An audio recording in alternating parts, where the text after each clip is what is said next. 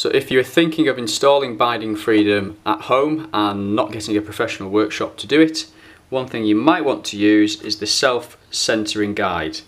Now this is a block of metal with a sharp point which will help you to center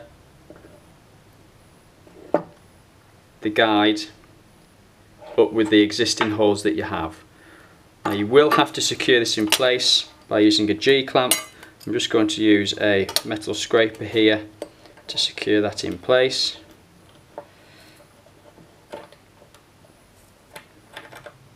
So just before you tighten it up, just make sure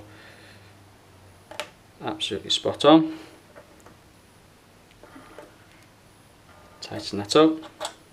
That's nice and firm, that's not going anywhere.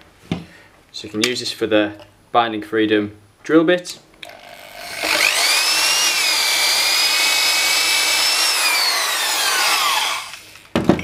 And you can also use it for tapping or threading the insert hole.